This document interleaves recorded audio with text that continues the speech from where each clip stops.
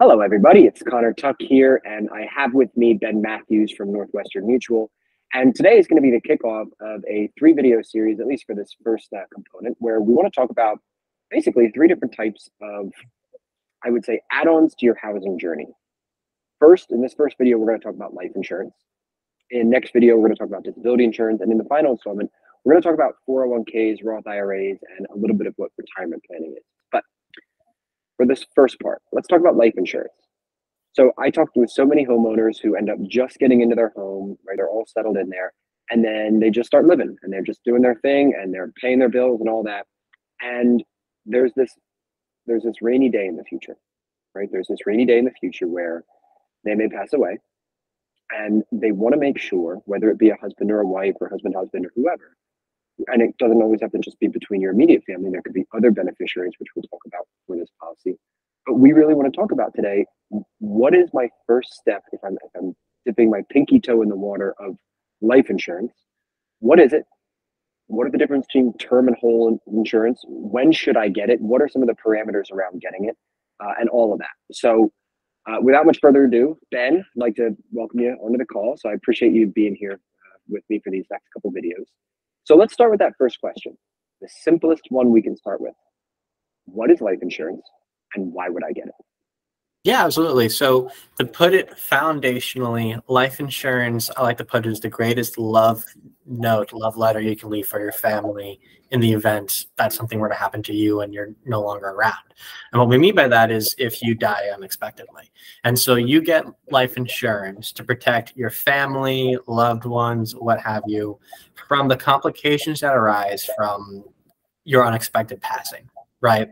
And that can be to help pay off debt, like a mortgage, situate college education for the future, or again, help your family achieve the goals you would have liked to see achieved if you were still around without your presence being there. So foundationally, that's what life insurance is. That's why you get it. There are different types. And you get it because you want to make sure that if something were to happen to you, you're still leaving a legacy you want to leave. Yeah. Now, I think, so riddle me this, and I'm going to just kind of ask some basic questions here. Why wouldn't I just save money, right? If I just save my money up and then in my will, I just give the amount of money I'd saved to my beneficiaries. Like, why would I do a life insurance policy instead of just saving money in my account and then willing it down to my kin, my next of it, whoever? So why would I do the life insurance method?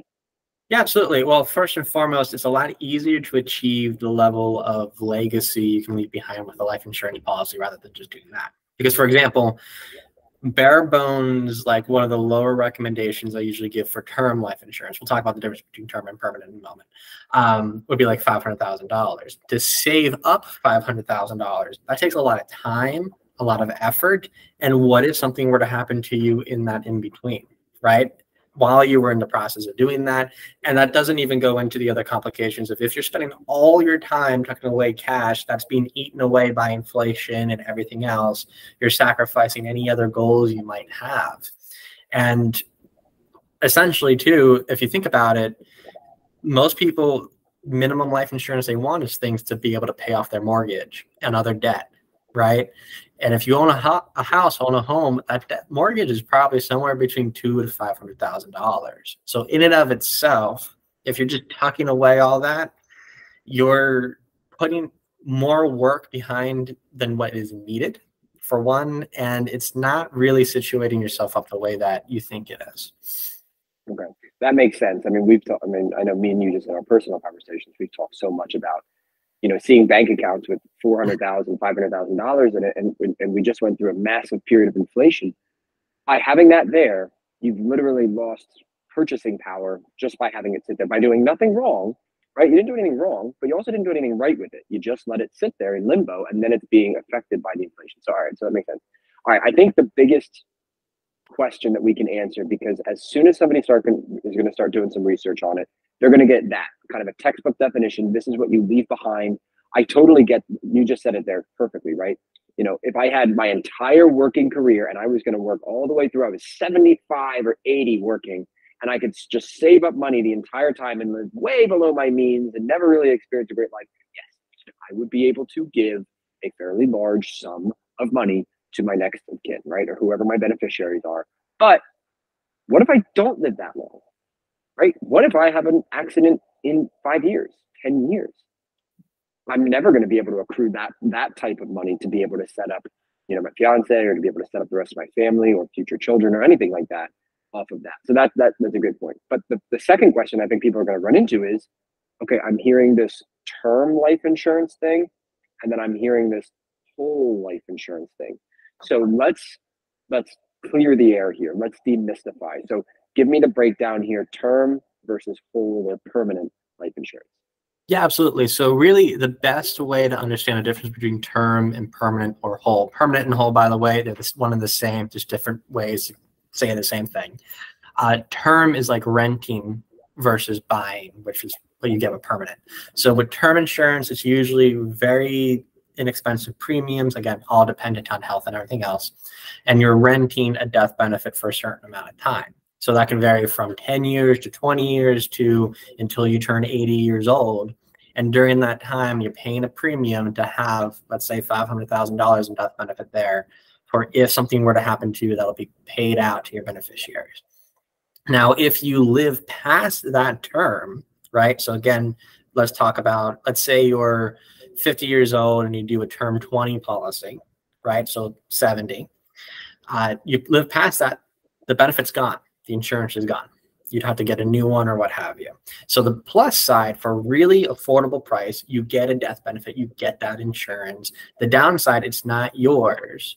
And if you live long enough, which is the ideal, right? That we all want to live longer than what we have as the term policy, you don't see a result from that. Now, permanent, on the other hand, you are buying the death benefit. So it is yours. No matter how long you live, if you live until you're age 65 or 165, that company, in this case, Northwestern Mutual, would be paying your family that death benefit alongside the cash value.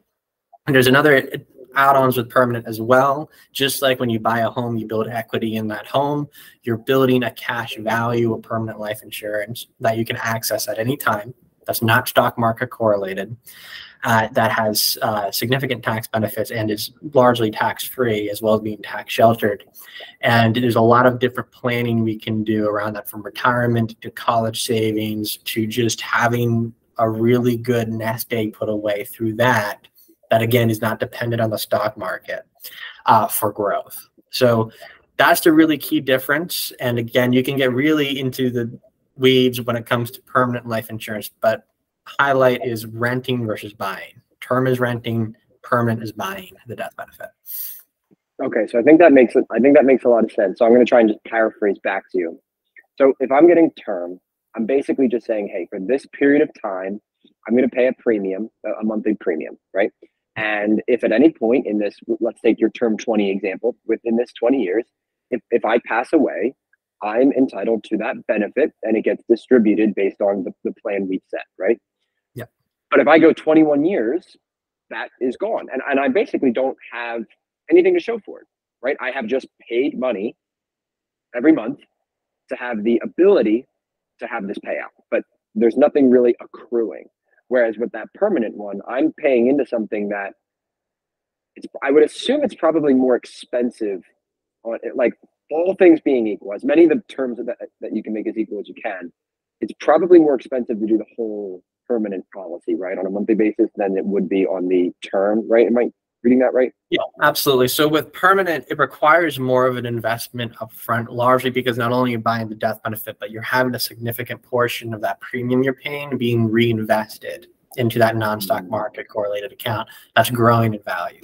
So in exchange for that higher investment or price per month or per year, you're getting something you can access that's growing in value, just like buying a home is more expensive than renting an apartment or what have you, generally speaking. Now, and the other reason too is because term, the reason why it can be so inexpensive is because the relative advantages in the insurance companies is with the insurance company, because they're betting, and is more likely than not, that you're going to live past that term stage. So they never have to pay out that death benefit. With permanent, doesn't matter how long you live, they will be paying out that death benefit. It's a matter of when, not if. So yes, it requires more of an upfront investment, but you see more of a return. And largely, again, keeping budget in mind and everything, most people do a mixture, right? Depending as needs change and what their goals are surrounding that. Could I have both set up simultaneously? Absolutely. And that's what we would recommend. For example, let's say you're in your 20s and you want $1 million of term life insurance policy, which by the way, I have. That's not a crazy amount, right? That's because of the goals I have for my family, what have you. And that's pretty average. Now term and $1 million in term is way different in price than $1 million in permanent. $1 million in term, if you're in great health and you're in your 20s, could be like $40 a month, right? Permanent, that's hundreds to thousands of dollars a month, right? So not realistic unless if you have an exceptional budget. So what would likely happen is we would determine, okay, well, we want permanent because we want to have this non-stock market correlated asset retirement, or because of being able to pay for long-term care, whatever that reason is. Let's do like 250 in permanent, 250,000. That's the death benefit, not the cost. And then the rest of the remaining death benefit out of that $1 million in term. And you can have those simultaneously. And one great thing, at least with the insurance we have here at Northwestern Mutual, you can convert term into permanent in a certain amount of time. So for term 80, which would last in your insurance until you're 80 years old, you can convert to permanent prior to any time up to age 65, right? So you have this ability to add on more, but being very budget conscious and friendly. Okay, that makes sense. And I think there's an obvious kicker here too. I mean, I'm ignorant in this, right? So I'm under the assumption that obviously somebody, like you said, healthy in your 20s, right, with no major health issue, right, versus somebody who's 62 years old, who's just looking to get this started immediately, trying to have the same coverage. I would imagine that there's some form of a medical procedure we have to, not like we don't have to get a shot, like we just have to have a health report of where we are today. And that's used, right, to, I guess, assess the risk of the individual, the term, how long their policy is going to be. So give me like the basic rundown of maybe the couple criteria that Northwestern or really a lot of insurance companies would look at for this, but Northwestern specifically, what are the major things that they're looking for in order to determine your eligibility and then also kind of your premium and coverage options? Absolutely. So health is absolutely a huge portion of whether or not, if you can be even approved for the insurance coverage and how much that could affect your premiums. So what they're looking for in the application process, for example, you'll be filling out a medical questionnaire. And then very likely, because Northwestern Mutual cares a lot about the quality in terms of the policyholders, because we're owned by policyholders. So we want to make sure we're not taking on policyholders who aren't going to be good contributions, I guess you could say, to the overall pool.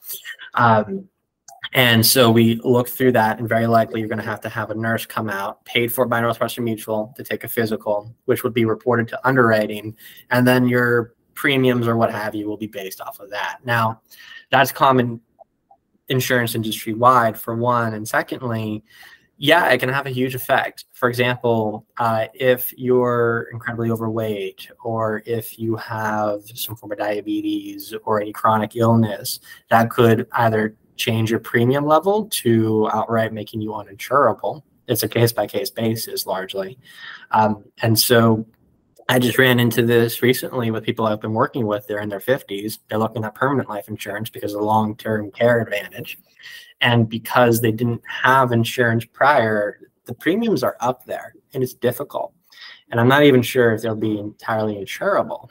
Now, which is why even if you're not in a situation right now, let's say you're in your 20s or early 30s, either you're engaged or not even in a serious relationship, but you know that life insurance is important, then go through, take a look and see about getting some sort of term coverage at minimum.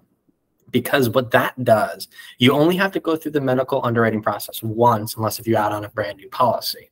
And so if you get, let's say, $500,000 in term, guess what? you can convert that to permanent without having to go through medical underwriting again, even if you're remarkably unhealthy in 10, 20, 30 years. So locking that in while you're insurable and while your premiums would likely be much lower is at your advantage. Otherwise, again, it's in question of whether or not insurability and what the price of the premiums would be. So I think that's huge, right? The fact that, you know, obviously, right, in your 20s and early 30s is probably the healthiest you're going to be while you're also economically viable enough to even pay a premium, right? To even have the ability to pay a premium on a monthly basis. So if I go in, so right, I'm 32 at the time of us filming this. If I were to, and feel pretty healthy. So if I were to go in and get my physical done now, and I got a 20-year term policy, I'm assuming I can't do it like the year before it expires, or maybe I can, but at some point while I'm in that term, I decide, hey, I want to extend my coverage.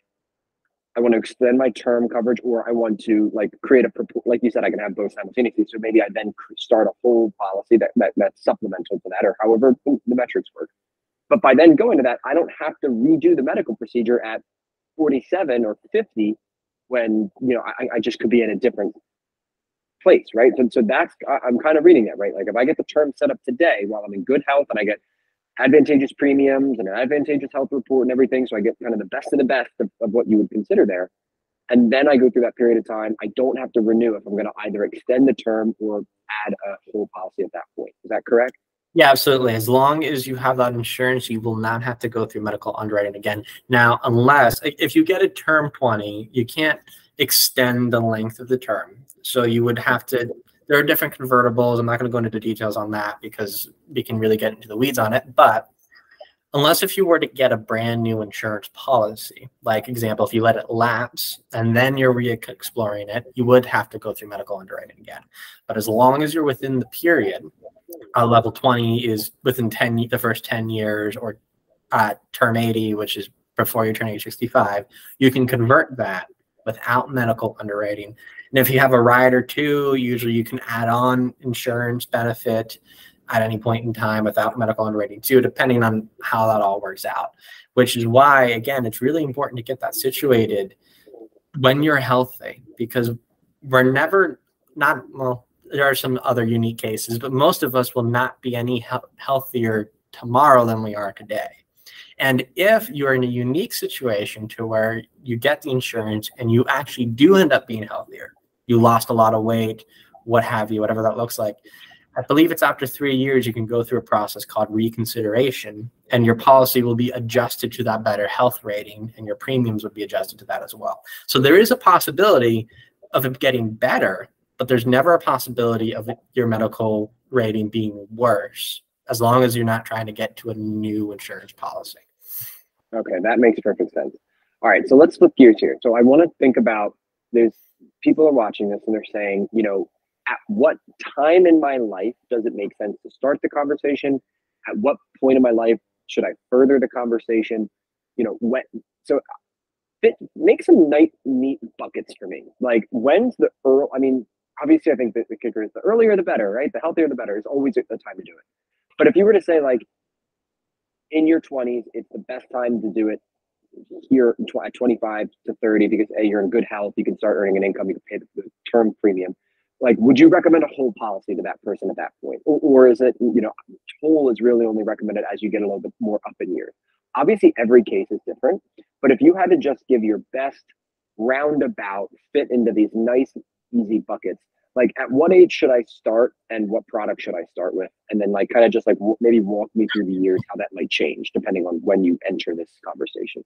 Yeah, absolutely. So in terms of age, the minimum, like in your 20s, for example, the minimum you should get is term, right? There is, if you have the capacity and the means, investing in permanent is always better earlier just because you have more years of that cumulative interest. So it will pay off in the end. But minimum term. Now, the caveat to that is, for example, if you never plan on having a family, on having anyone who depends on you or what have you, that's a clear part of your life plan, you don't have debt, then you may not need term, right? So the other caveat to that too is, let's say you're in your 20s, you thought that was your plan, and then, oh, actually, I met this person, gonna get married likely, want to start a family. At that point, look at term as well, right? So when you know you're going to have in the future people who are going to rely on you, that's part of your life plan, look at getting term. But again, to go back to those buckets, let's say in your 20s, term minimum, 30s, 40s, that's when it maybe more makes sense to do some term to get that death benefit up because you have people relying on you again, but really looking at whole life and permanent life as well.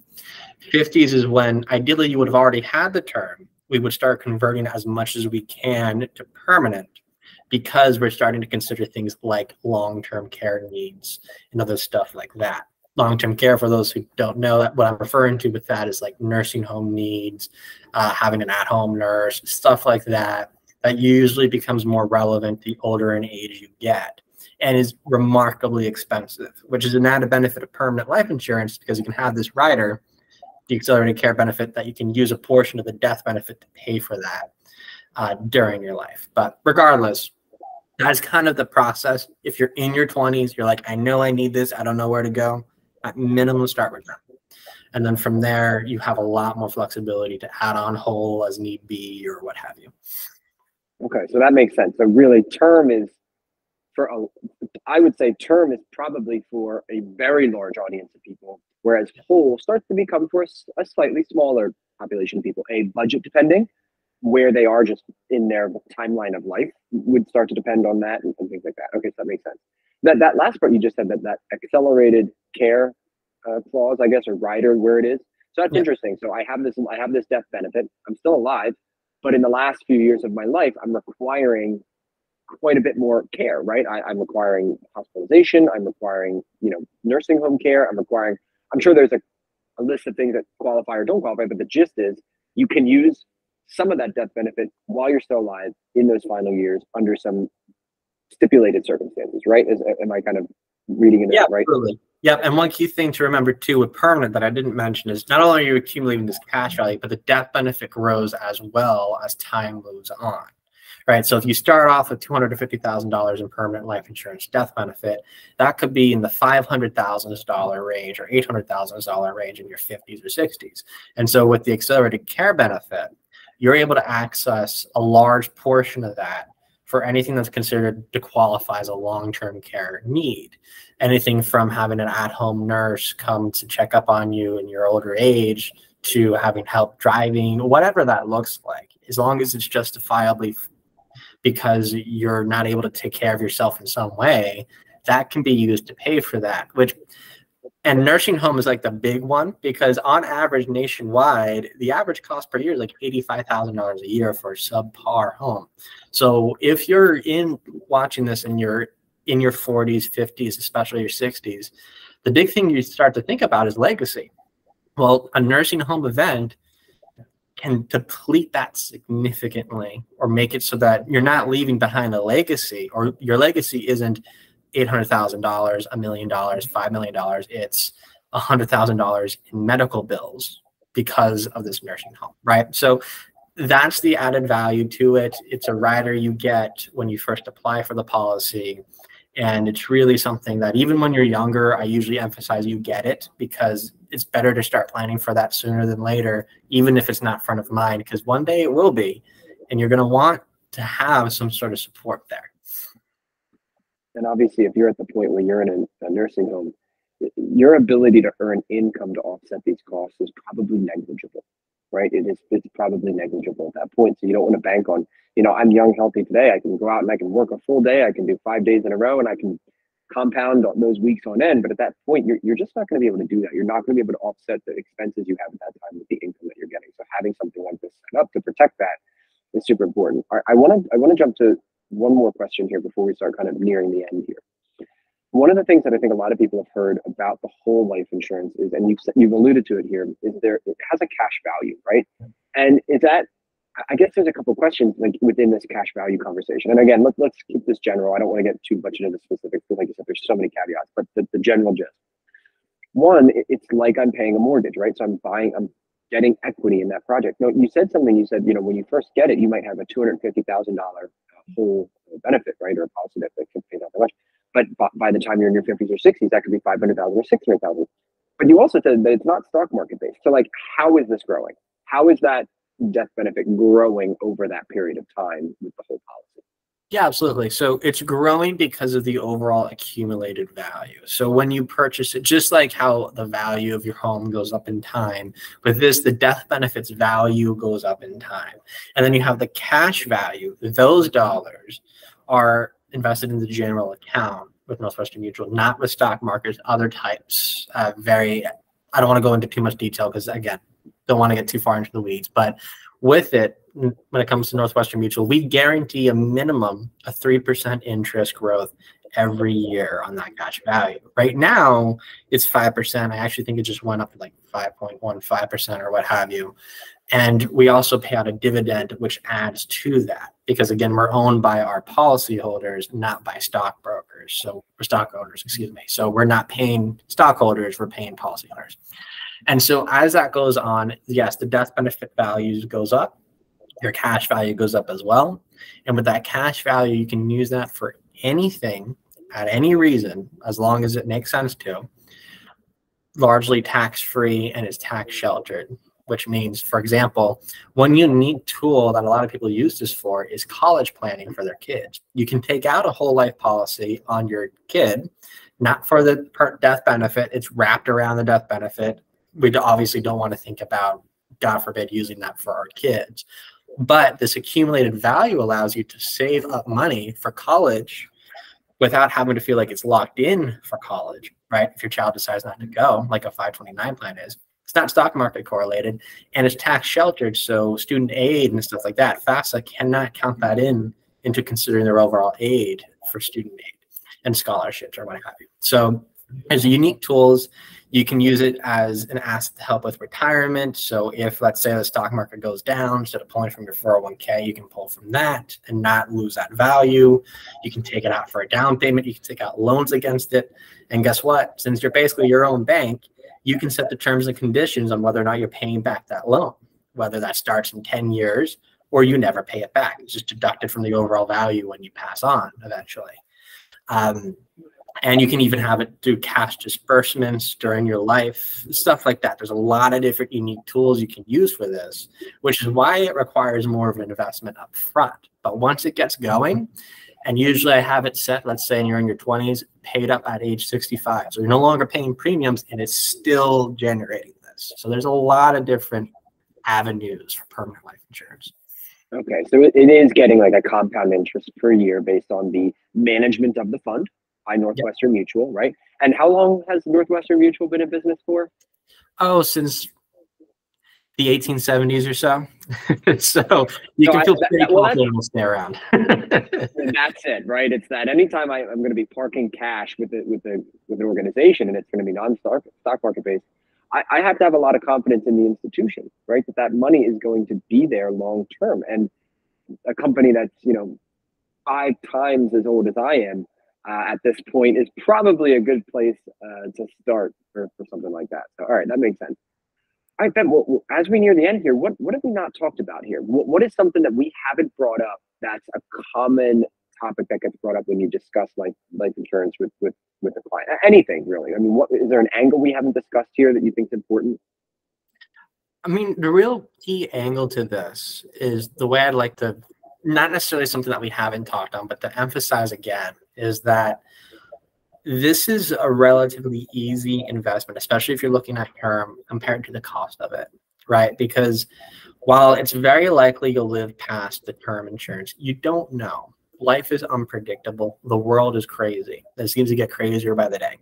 And not to kind of fearmonger into getting life insurance, right? But there's a real value to protecting the foundation. You can do all this work, have excellent plans in place, have an excellent performing retirement account, a great savings, minimal debt besides like a mortgage or what have you, and have all these great plans. And then tomorrow something happens, you die, and now what do your loved ones do? You could be raking in $500,000 a year, could be living paycheck to paycheck at that point or what have you, right?